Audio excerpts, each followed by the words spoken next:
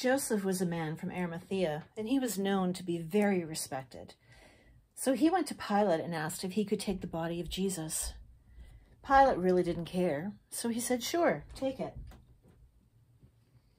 Joseph carefully took the body of Jesus and put it in the tomb. It was Joseph's family tomb, and he wanted to make sure Jesus was cared for properly. The women that had come with Jesus were looking on from a distance. They wanted to make sure everything was done right. Then they went home and they started to prepare oils for his burial.